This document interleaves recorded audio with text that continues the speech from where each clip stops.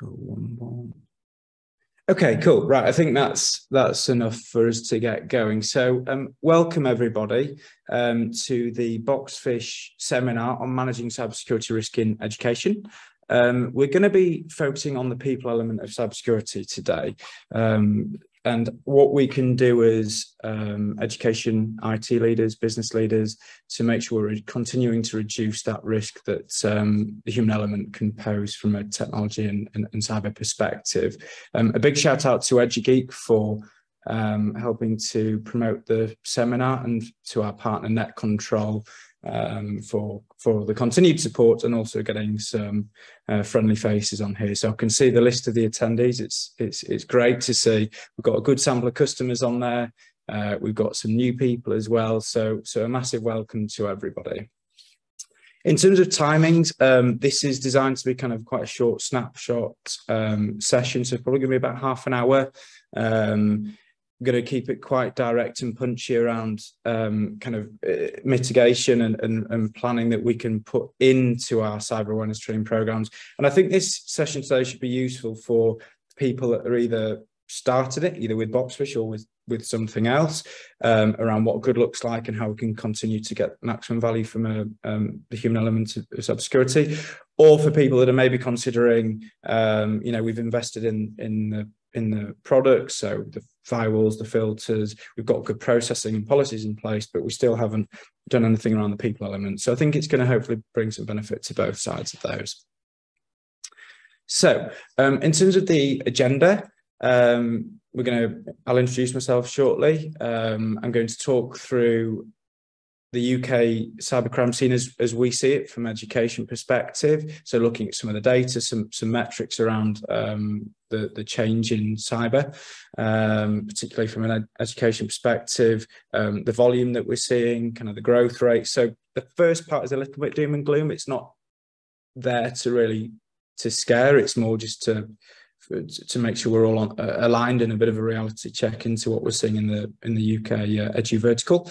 We're then going to look at a proven process that we follow. This isn't a sales pitch. It is it will be a talk through of our methodology and process to make sure that we're reducing that people risk.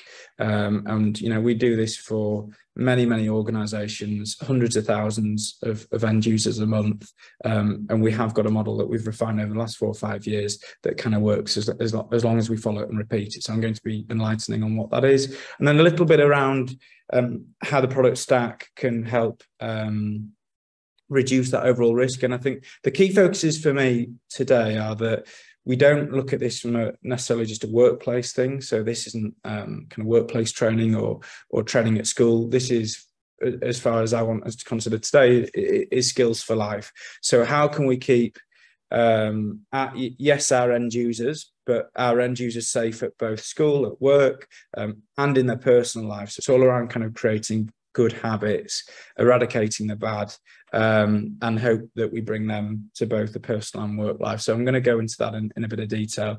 And I think the other really important piece to look at is students. So,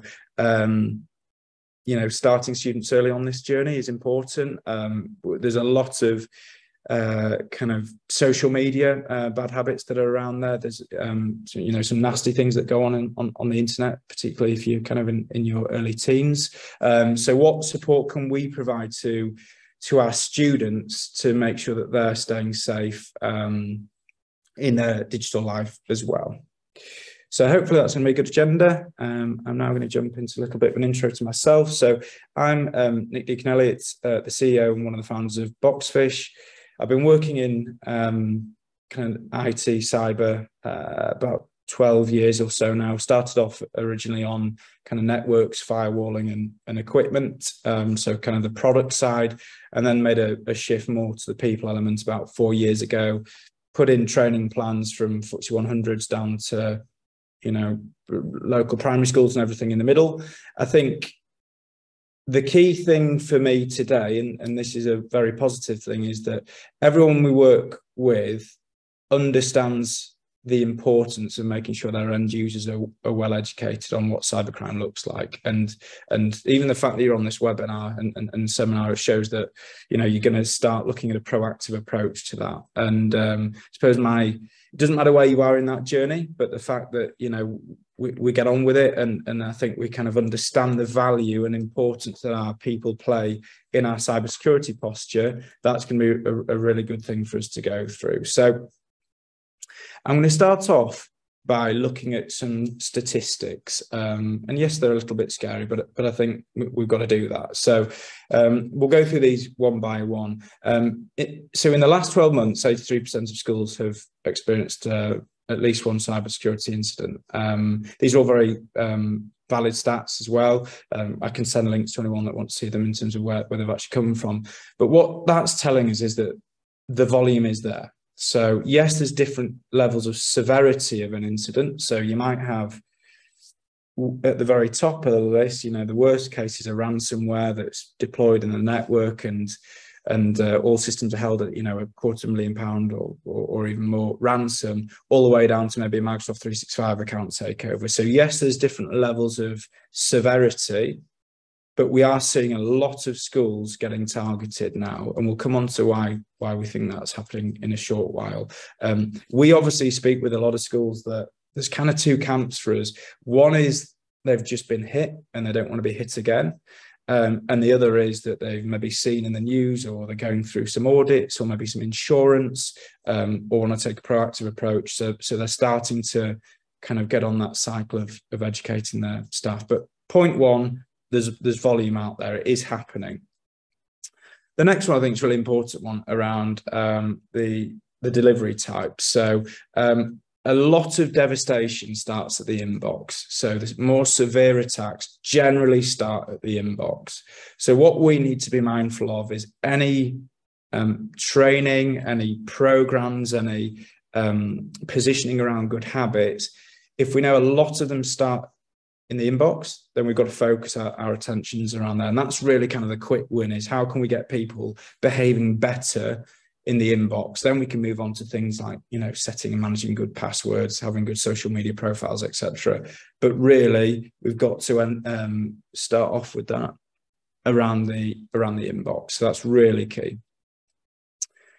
And then the other thing, and I know there's quite a few schools on here, but we do have some higher ed on the seminar as well. But we do see seasonal trends in when cyber attacks occur in the education sector. So cyber criminals typically, you know, they're not nice people. They will strike when we're most vulnerable, and that often is around, you know, exam days. So, you know, are we delivering results? Have we got a start of term? Have we got new, you know, students returning? So we do see sometimes cyber criminals, we call it sitting dormant. So they're kind of sitting dormant within a network, within an environment, maybe even within your Microsoft 365 environment, and they will choose the time to strike. And often that is around, you know, exam result days or return. So what that means is we've got to, I suppose, be a little bit more alert around key events in our calendar, and make sure that we're keeping an eye on everything, particularly around results days and return to school. So we know bad things are happening. I don't go through headlines and reveal kind of schools or unis or colleges that have been targeted. I don't think that's the right thing to do, but just a few snippets to show that, you know, there is an increase. It is making the news. It is causing big disruption. If I'm being honest, since I've been working in the people side of cyber for like kind of the last 4 years or so, we did less work with schools and colleges back then, and it's now kind of our main area. And I think there's two reasons for that. I think one reason is that they are definitely becoming seen as a bit more of an easier goal, or an easier target, sorry, for a cyber criminal. So I think that's helping to drive it. But then I think on the flip side, we're seeing more successful attacks, which then other schools think, God, I don't want that to be me. I need to kind of put a proactive approach around the human element. So I think that's why we're seeing a bit of an increase in I suppose, activity in your sector. and I'm a bit, so I'm going to come on to it a bit later, but I am passionate that we, for me, this should be on the curriculum for students. I think, we're seeing more devices, we're seeing more technology. The way schools run now have more technology than they used to. 15, 20 years ago, it was overhead projectors, and you might be lucky if the teacher wheeled in a TV with a video, and that was kind of as far as tech went. And then there was a few computers arrived in the classrooms. But now, some schools are fully technology enabled. There's some schools that we work with where nearly all of the training is delivered on tablets. So there's definitely a shift from pen and paper to fully technology and device based. So it's important, in my view, that early on in that development that we're making sure that our students are considered in this as well, and they're taught good practices early on. So obviously this is one-way audio, but I'm going to start off with just a little question, really. So, and I don't expect someone to put it in the chat, but of what percentage of cyber breach is due to human error? And I'll just have a little kind of ponder on that before I reveal. So IBM did a study into, and this is the key bit, into successful cyber breaches and cyber attacks, and 95% of those were a result of human error. And I think there's something really important there. So the first thing is that we're talking successful. So, while I'm on this call today, dare I say it, somebody's probably trying to hack us, and our Microsoft, Barracuda, Fortinet, Mimecast, whatever it is that you use. And while we're on this seminar today, we will be targeted. That's the reality of the world that we're in. But the technology removes, nearly all of the nasties in our network and blocks them at the top level. So then what we're left with is the ones that slip the technology net. So what is getting into my environment that the firewalls aren't stopping? Because they're not going to stop. The only way they could stop everything is by stopping everything, and then we can't communicate with our partners, with our suppliers, with our parents, with our students. So they do have to allow stuff through, and they're not always going to get it right. That's the reality of what we're in. So what we then have to look at is what we can do to reduce the human element. So we know that if something slips the net, really the last line, whether it's successful or not, is, well, a bit of chance, to be honest, and a bit of luck, hopefully in our favor, but it is the human element. So does that individual click and download something they shouldn't do? Does that individual go to a site and put in their Microsoft 365 username and password and reveal it to the dark web? What are the habits and behaviors of our end users for things that get through the technology perimeter? And that's kind of what we're going to center the rest of the conversation on. And for me, I like to do two things. So I'm, looking at the list of participants. There's about 40 people on here, and I recognise probably 15 names. And I know that I think all 15 probably work in IT. So we're probably an IT-led audience today. So we're going to spot most of these things, right? But we're not. We can't expect our end users to be able to spot the way that somebody that works in IT would. So I wanted to show a couple of attacks that are real ones. This one is a couple of years old, but the principles are the same. And just go through and reset a perception that phishing emails aren't always badly formatted. They're not always littered with spelling errors. They're not always from very obvious, ridiculous domains. And here's an example from the Royal Mail, and I'm just going to draw on a few things there. That if we were an end user that received that at 8 in the morning on a Thursday or Friday, when we've kind of finished our, we're a bit tired from the week, we've just woken up, perhaps not had our caffeine. So it's well branded. So we can probably all look at that and think, yeah, that Royal Mail logo looks okay. The red looks pretty spot on. It's from HMRC. So I'm thinking, oh, well, that's probably not a good thing. It's very rare that they send you a big fat check saying we owe you loads of money. It's more likely that there's something there that is going to cause a bit of anxiety. So you are going to want to see that letter quicker than, if it was just something random. So they lent on the emotion side with a brand name or an organization name that is tied to a lot of emotion. We know it's a large letter, that's fine. It was a failed delivery. So in this scenario, what's likely to happen is it will take you to a reschedule now page. And as part of that, it will say something very nominal like, and it will be branded the Royal Mail ordinarily, probably hosted on a different domain, but sometimes quite a closely matched domain. But it will say something like, you owe £1.40 to get your HMRC large letter delivered again tomorrow. And you'll, as an end user that's uneducated with what these scams look like, are probably going to pile in your credit card details because you're nervous about what that letter is. And you're not thinking anything more of it than that. And then what you've essentially done is you've revealed your credit card details on the dark web. And yes, you might have noticed and you might be able to cancel it, or you might not hit submit, but there will be people that will go because of all the other emotions surrounded by it and put their credit card details onto the dark web. So if we can teach them things around whether it's spotting a Royal Mail scam, a Microsoft 365 password reset, a Amazon delivery, a lot of these have the same things that we're looking at, the same giveaways. And that is what the training will cover. Now, another one, which I think some of you may have seen this on the internet, I've kind of seen this a few times, but this is almost to demonstrate how crafty cyber criminals can be. So this was actually posted to people. Now, I know this is less likely to appear in the school, but actually, with BYOD and things, it's important that we are covering people's personal life as well. So this flyer was posted through people's letterboxes, and it's saying you've got an Amazon voucher. It's going to take the end user to scan a barcode, take you to a login page to redeem your voucher that will look like Amazon, and it's going to prompt you to log in as Amazon. So again, users, there's a few things that they're doing there. They're scanning a barcode that's taking you to a malicious site. They're revealing their Amazon username and password.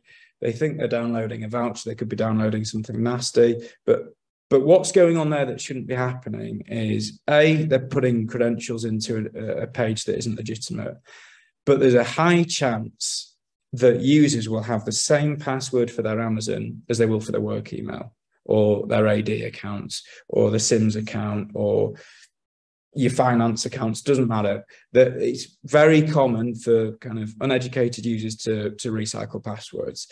So then somebody that's collected that information, not only are they inside the Amazon account, they've got username and passwords, they can then do a sideways movement and they will rotate that password into different web applications.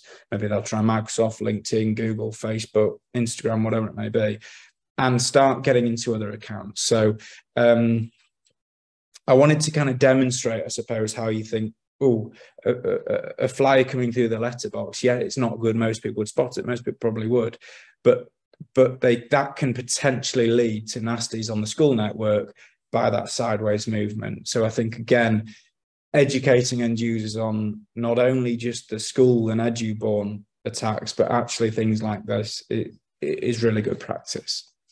So there's a couple of examples just to set the tone of, what some of these look like. And kind of that's the end of the doom and gloom bit, really. So we can probably all agree that we know we're using more technology. We know data is getting more valuable as time goes on. We know that we've got more connected devices. I believe the stats now are that you're more likely to be a victim of cybercrime than you have your house broken into. So you're more likely to have, which I kind of probably prefer, to be fair. I don't want somebody piling into my front door, but we know that from a technology perspective, that, if you're going to invest in CCTV and locked gates for your house, for your school, like training on how to spot these attacks is on an equal ROI. So the good news is, there are some things you can do, and the things that you can do generally bring value pretty quick to both you as an organization and your end users. We've got a 4-step method. Boxphish is quite a simple, when we set the company up, we wanted to make it simple and easy, and that's simple and easy for everyone, whether it's an end user taking content and absorbing good habits, whether it's an admin running the system, whether it's us from a support perspective. We wanted to keep it nice and easy. So we operate this 4-step method that, if you follow, will reduce risk. And we've got data from hundreds of thousands of people that over time, if this method is followed, you reduce your human element risk. And it's 4 steps. The first one is identify. And I think for me, what that means from a school perspective, I know we've got some MATs on here, we've got some colleges, and we've kind of got independents as well. So, but really it's around, where is my risk? So if you're a MAT, which school is it? Which department is it within those schools? Which individuals is it within those? So kind of peeling back the layers of the onion. So almost starting at a group level, what our risk is, and then ending up actually, where is that coming from? Because the risk is the sum of all parts, really, and helping to identify where that sits. So we do that via running simulated cyber attacks, which I'll come on to in a minute. There's a whole section on that. And the next bit is around the education. And for me, the education isn't just short, snappy learning content. Yes, that's the majority of it, but it's awareness. So the great thing about schools is you've got staff rooms, you've got corridors that people kind of go down. You've got staff training days. So in the corporate world, you don't really have as many staff rooms. You often have everyone dispersed, and you often don't do days where you get people back for training. So the beauty of the school is you can use things like poster packs, media packs, kind of little drop-in sessions that work really well in a school environment to help promote the general awareness. So it's all around just reinforcing what good habits look like. So it could be as simple as, in the staff room, you have, remember to think before you click on a cool little poster. And then that subconsciously, with a 5-minute video every couple of months on what phishing email looks like, what good password management is. It's just all these subtle nudges throughout the day that help reinforce, if in doubt, report it, stuff like that. So that's what education is to me. It's little and often, it's snappy, and it's multifaceted. It's not just, right, do a 5-minute training video so we can tick a box to say we've got cyber essentials or our cyber insurance is valid. It's wider than that, but it doesn't have to be time consuming. The next bit is the report. So the beauty of everything we're doing at steps 1 and 2 is we're collecting data, and we're collecting useful data. So, as I said earlier, where's the risk? But actually you can go the next step. So the first thing I look at when I'm running these programs is, where's the risk? And then I say, where's the engagement in the training? And, it wouldn't be uncommon for the riskiest users to have not done any training. So by putting those two bits together, what we can then do is we can say, actually, look, you are on our risk kind of register, if you will, from a cyber perspective. I can see you've not even started your training, and you can start changing the narrative a little bit with your end users, particularly on the risk list, to say, look, come on, this is now like compulsory for you. We work with a trust of colleges or group of colleges, sorry, that use our product to help get sign off from MFA. So there's pushback from end users around MFA. They've seen it as another thing to get access to documents. Obviously, we all know MFA. It's not kind of the silver bullet, but it's certainly a really good thing to have. If, for example, there's probably some users on here that start using MFA and they're getting pushback from the board, run a simulation, get clicks, get engagement. There's your business case. So it's using that data not only just to pinpoint where the risk is, but how can we use that to maybe help sign off other projects, help, look at even things like admin rights, look at the risk list. Is there anyone there in IT, dare I say it, that is clicking things and filling forms out that they shouldn't be? You wouldn't be the first customer that we've got where, somebody that shouldn't be engaging with these things is. So you can just use it as turning the lights on really to what's going on.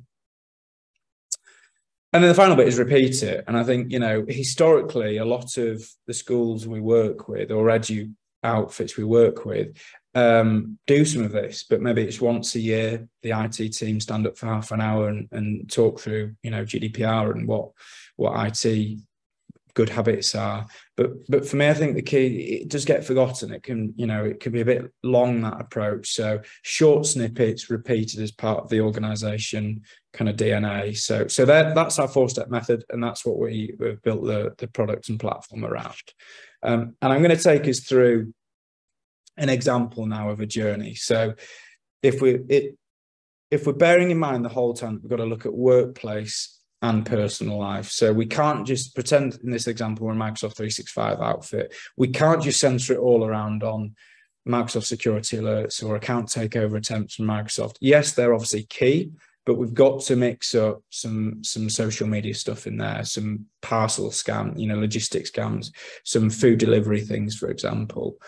So what we would look to do is we would, pre-agree, but we've got some off-the-shelf ones, pre-agree a learning journey. And there's two elements to that. There's the phishing. So what are we going to simulate? And then there's the training. What are we going to train our users on?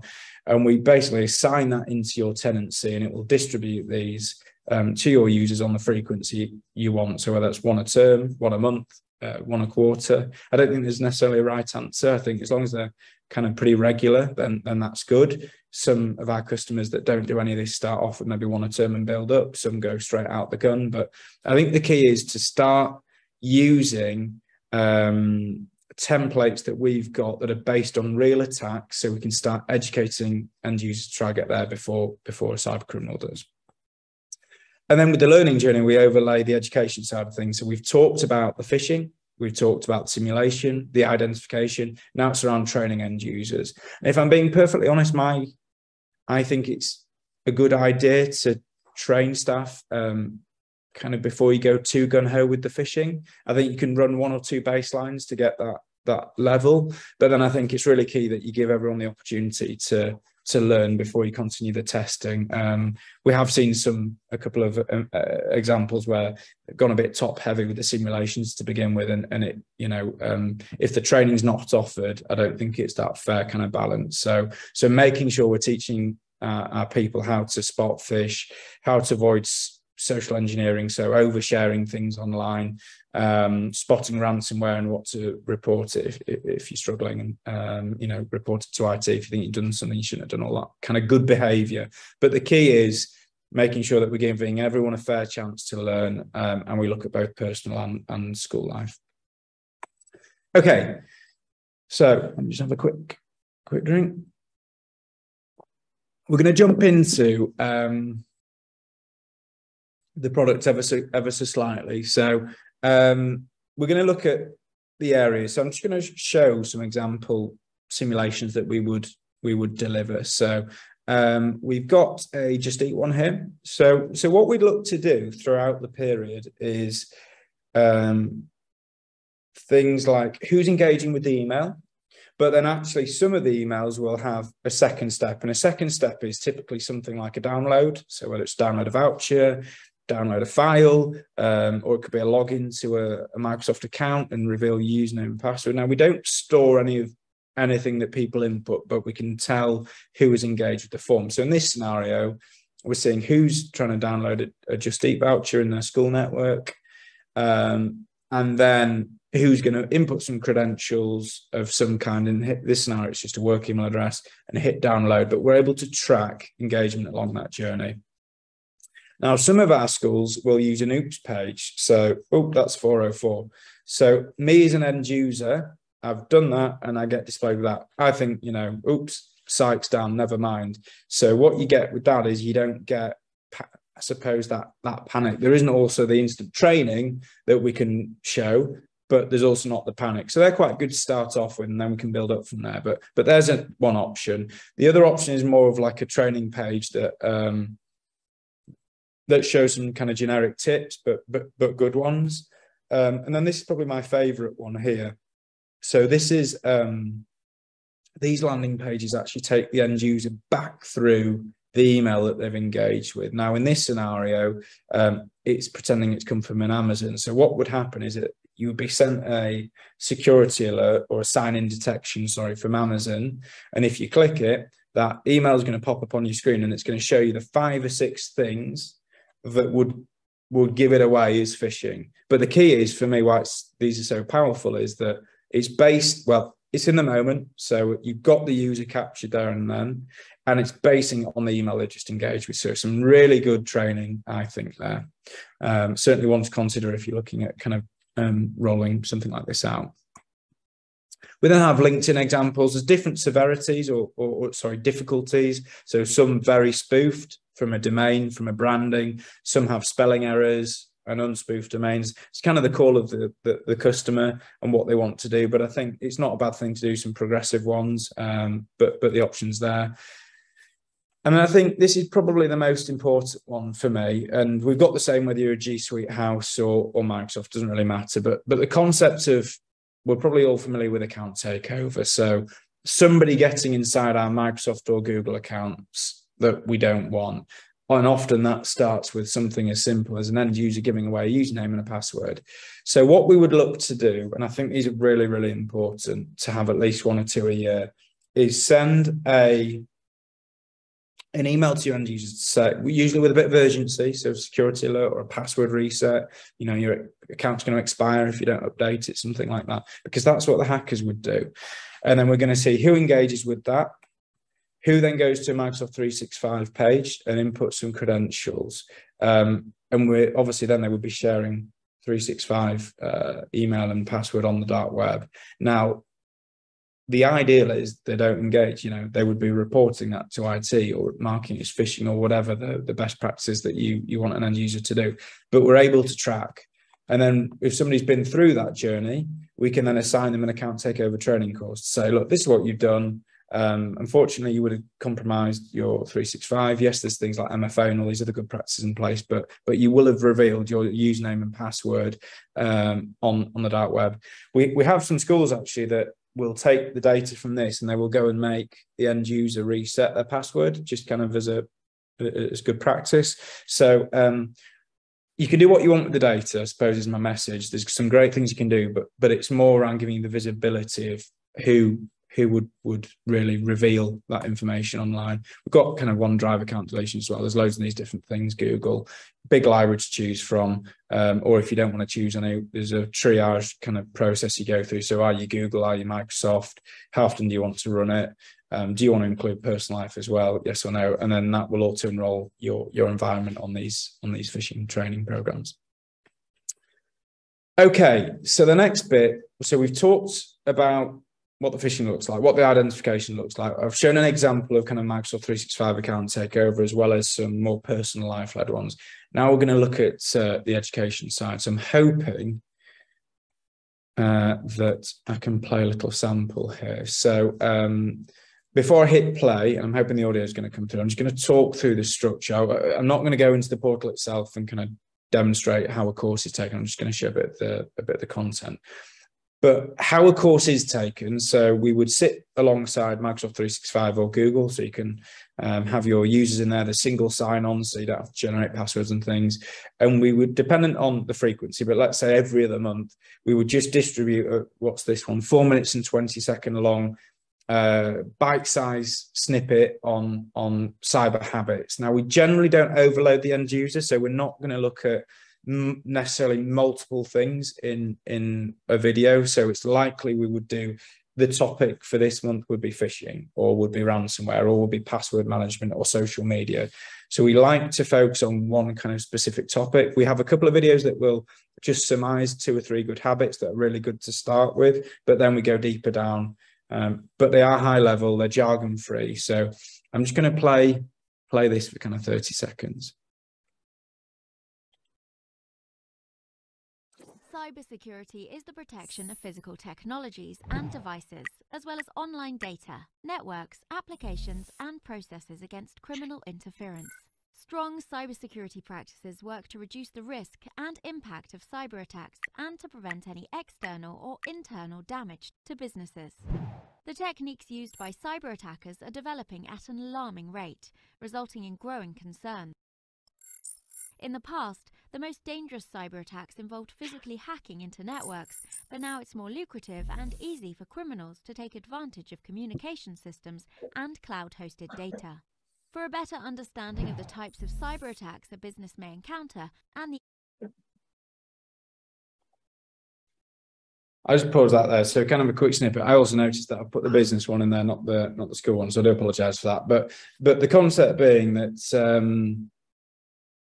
we're doing short animated videos. It will always talk about the attack type. So there's a structure that we follow in all of the training, and it's what it is, how it can impact you, what you can do to avoid it. So taking phishing as an example, what is phishing? So let's demystify what phishing actually is, explain it in jargon-free terms, how it can get you. So there's always somebody that's picked on, whether it's somebody in accounts or a teacher or a receptionist. We mix it up a little bit.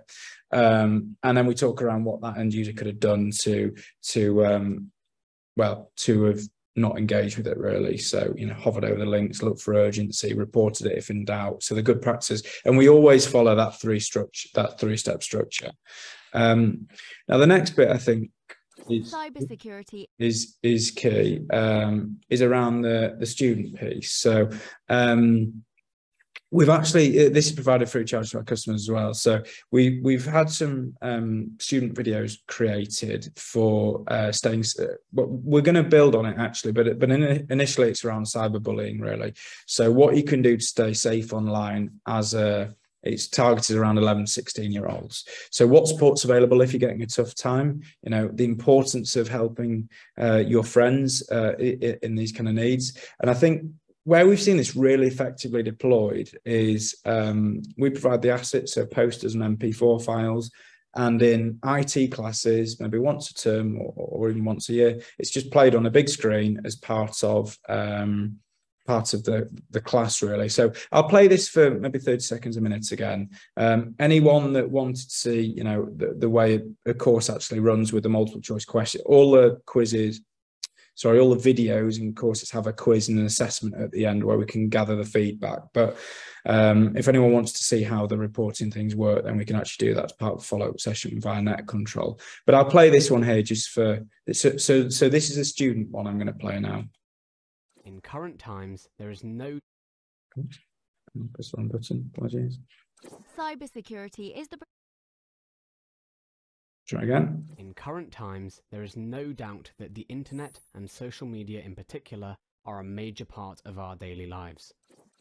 It was revealed in 2020 that over a third of British teenagers spend at least 3 hours a day scrolling through social media alone, and a fifth spending at least 5 hours online, numbers that have likely increased since. Throughout lockdown, many students found themselves relying on online learning due to schools closing, meaning use of the internet and social platforms for daily learning and communication increased significantly.